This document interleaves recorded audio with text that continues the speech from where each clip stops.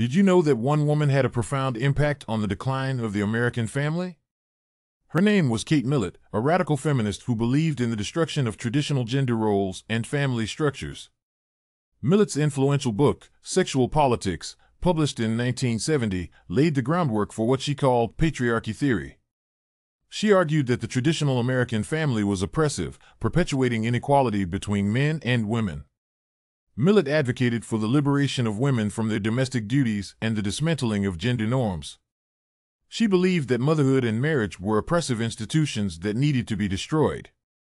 Millett's ideas were radical and controversial, but they gained traction in academic circles and media.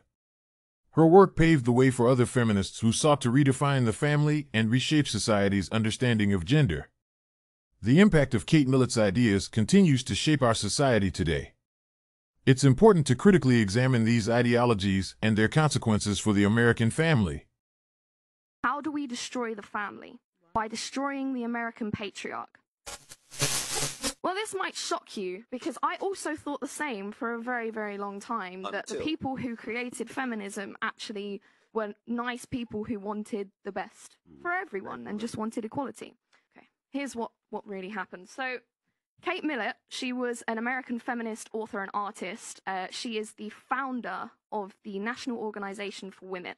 Her sister, Mallory, was invited to one of the first meetings that established the National Organization for Women. So this is a feminist group that has been around since the start of the feminist movement, and they basically pioneered the whole movement.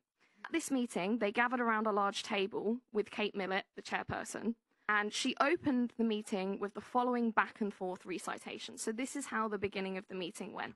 "Why are we here today?" she asked. "To make revolution," they answered. "What kind of revolution?" "The cultural revolution." "How do we make cultural revolution?" "By destroying the American family." "How do we destroy the family?" "By destroying the American patriarch." "And how do we destroy the American patriarch?" "By taking away his power." "And how do we do that?" "By destroying monogamy." "And how do we destroy monogamy?"